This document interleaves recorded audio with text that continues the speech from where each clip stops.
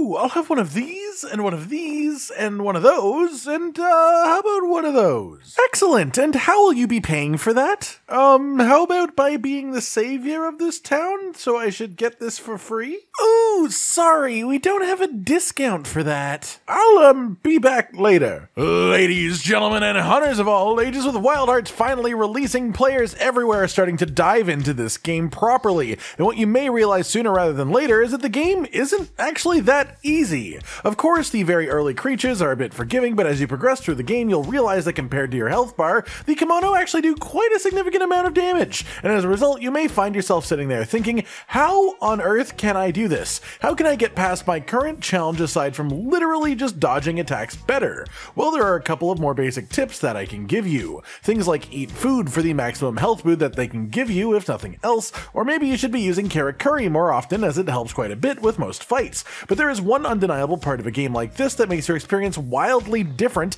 depending on how much respect you give it. Weapons and armor, specifically the time and effort that you spend upgrading your weapons and armor, and also the choices that you make while doing so. On a base level, the more defense that you have, the less damage you'll take from attacks, and the more attack that you have, the shorter your hunts will be, the more flinches you'll get, and as a result, you simply won't be in danger quite as long or as frequently. But there is a lot more to it than just that, specifically mostly around skills. So first up, I'll go into a basic explanation of how armor and weapon skills work in Wild Hearts, then we'll dive into my best recommendations of armor and weapons for progression through the story. Of course, once we reach the proper late game, you'll probably want to make a proper build of your own, something specific to your own weapon, but these are some really strong all-rounder concepts that will make your experience getting to that point way easier regardless of your weapon of choice. Starting off then, let's talk quickly about armor skills. All pieces of armor in the game have their own defense number, their own resistance values, and also a unique modifier in the top right corner that is referred to as human path points if it's blue, or kemono-path points if it's red.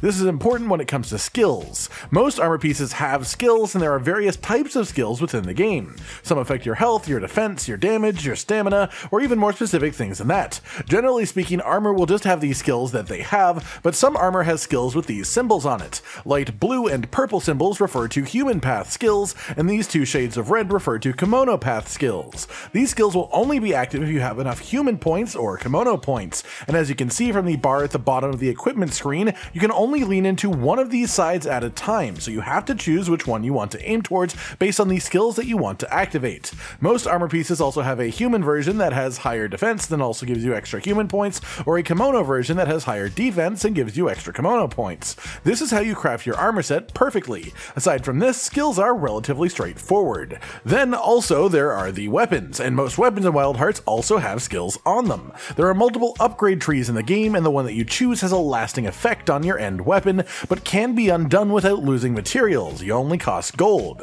There are two types of weapon skills in the game, inherent and inherited. An inherited skill is able to be brought with you as you upgrade your weapon. Every weapon has a set number of inherited skill slots, and you can bring an inherited skill with you all the way from the first weapon on the tree all the way to the weapon at the bottom if you choose to. For example, look at this one, full of inherited skills. The other type of skill is inherent. These are the skills that are locked to each specific weapon along the way. You cannot move these further through the path with you, they are stuck on the weapon that they're on. What this means is, as far as an endgame weapon, you want to take the path that offers you the best inherited skills along the way, and eventually ends on the weapon with the best mix of inherent skills and also offensive stats. It is relatively complex, but it's really cool once you adjust to the concept. So with that said, what are the sort of easy mode choices here? What are the ideal early and mid-game armor and weapons? At this point, it's worth mentioning that the game is sort of split up into two sections. The story is presented in chapters, and the game in Chapter 1 and 2 is notably different from the game in Chapter 3 onwards. Split. Down the middle. Specifically, this affects armor and weapons as well, as every kimono gets a second armor set defined by this breakpoint, and the weapon tree sort of splits in the middle, letting you go sideways to connect to any future tree that you wish. Well, as far as the weapons go then, this is actually quite simple. As a warning, there will be some slight spoilers from here on out. It's just impossible not to tell you what a weapon comes from and still expect you to be able to find it and understand what I'm saying. So then, for the actual progression of the game, skills do matter, but more than anything, you just want the highest raw damage weapon that you can make. Element isn't useless, but a raw weapon will make you just as effective against every single kemono, rather than elements which specialize on certain enemies. So for general progression, if you just want an efficient way through the game without having to farm a whole load, a raw weapon is going to be the best answer. That said, the best raw weapon for every weapon type available before Chapter 3 is right here, and it's from a fellow called Ice Tusk. The easiest way to get here is the direct path from the starter weapon, which goes through Rage Tail again, then Sap Scourge. A bunch of early easy kimono materials, and it won't take you much effort to farm. For the most part, this weapon also has a different physical damage type than is standard for your weapon type, which is fun. For example, Maul is typically a pommel weapon, but the Ice Tusk Maul is a lunging weapon. The skills on the weapon aren't great, but again, for actual progression, the raw attack of the weapon matters far more than the skills that you actually have on it. We can worry about your skills when we're going for proper builds, but to get to the end of the story with minimal farming, you just want pure attack. After this, we reach the mid-game point. You can see the line here where everything connects. Continuing with the same ideals, we actually want to aim for the exact same thing, really, which is the next rank of the raw attack Ice Tusk weapon. To go from our first one, you go here, which is mining materials. Demon Rock specifically is from the snow map in Chapter 3 onwards. Everything else is just a basic material you can get on every map. Then we go over to the King Tusk weapon. You'll need to fight him in Chapter 3 to get the materials needed for this. Then from here, we get to take this big leap down the diagonal line, skipping a bunch of farm at the end to get to the Ice Tusk weapon. Again, this doesn't give you great weapon skills, but it does give you a ton of offensive power for absolutely minimal farm. I got to the end of the story with one of these weapons, and it felt downright comfortable once I got this step. Now to move on to the armor then, starting off, we have the early game set, which I recommend you keep until, again, Chapter 3 of the story. I can hardly wait for Chapter 3. To begin with then, I've devised these mix sets with the idea of them both having good skills that will benefit you quite a bit in the chances of actually making it through stuff, but also not being a pain in the butt to farm, so keep that in mind. That said, your helmet will be the one made from Spine Glider and Dreadclaw materials. This has recovery boost 15%, which simply increases the amount of health you recover from any source by 15%. The chest is the one made from a mix of Rage Tail and Sap Scourge materials, which has the health boost +3 skill, increasing your maximum health a fair bit to help with the bigger hits that you'll take. The arms are the ones made from Spine Glider and Dreadclaw again, and these have Savage +1, which is simply a small boost to your attack stat. If stamina is more important to your weapon, and you'll know if it is quite quickly, an alternate recommendation that I have here is the Gold Shard Spore Tail arms, which you get a little bit later, which have the Dodge Master skill at 17%, which reduces the stamina cost of dodging.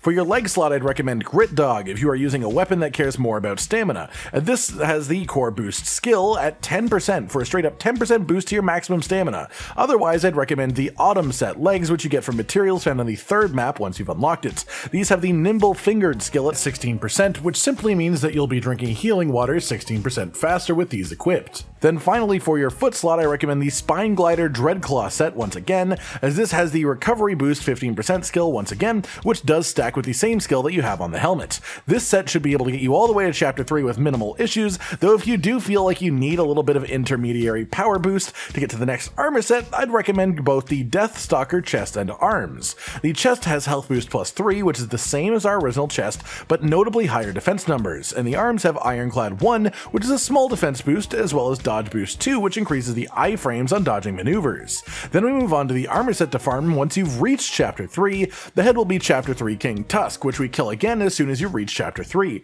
and this is a notable defense boost, as well as having the Strong Arm Water +3 skill and the Nostrum Water skill. We won't be activating the second one, so it doesn't really matter what it does, but we will be activating the first one, which gives you 3 healing water back every time you use the Hunter's Arm mechanic. As well, we will be crafting the Human Path version of this helmet in order to give us the required points to activate said skill. For the chest slot, you'll want the Chapter 3 Rage Tail and Sap Scourge piece once again, which has health boost +5. For the arm, you want the Chapter 3 King Tusk again, this one giving you health boost +5 again, and also Strong Arm Remedy +33. This restores exactly 33 health whenever you do Hunter's Arm, which is generally close to 1/3 of your health bar. For your legs, you want the Chapter 3 Rage Tail and Sap Scourge piece once again, which gives you health boost +5 as well as dodge boost +4, again increasing your iframes for dodging actions. sections. Then finally we want the Chapter 3 King Tusk legs for Savage +3, which is just a bit of an attack boost and another health boost +5. All of this is farmed from really easy kimono. It's literally from 3 different fights